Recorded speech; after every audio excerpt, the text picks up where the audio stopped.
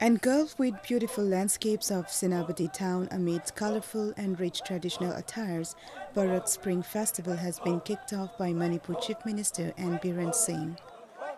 The Duty Festival has been organized by the Naga People's Organization, a conglomerate body of Naga tribes under the theme Reclaiming Responsibilities, which aims to protect the naturally formed Barak River through the festival.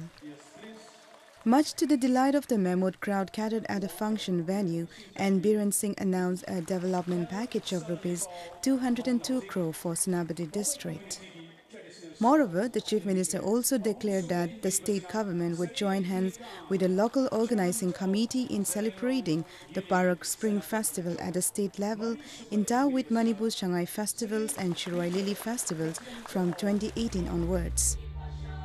Several other developmental projects like revamp of the Mau-Imphal section of National Highway 2 at an estimated cost of Rs 301 crore, to develop Dadubi-Taloi Road at a cost of Rs 64 crore, which connects Senapati and Ukhrul districts, construction of women's market shed like in other hill districts headquarters with an estimated price of Rs 10 crore were announced to the public.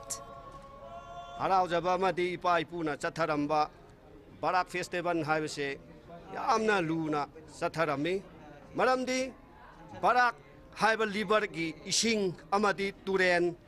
Asina Mioibada Kaya Pau Kanaba Pibage Haibado